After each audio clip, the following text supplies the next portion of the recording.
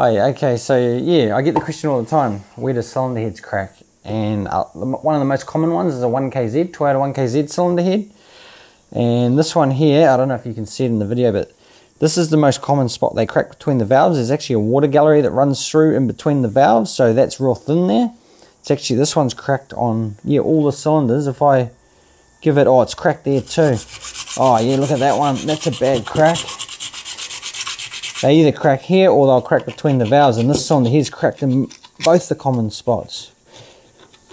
It can be a bit hard to see until you clean it up, but yeah, that one there's the most obvious between the valves. So yeah, that's where Toyota 1KZ heads crack.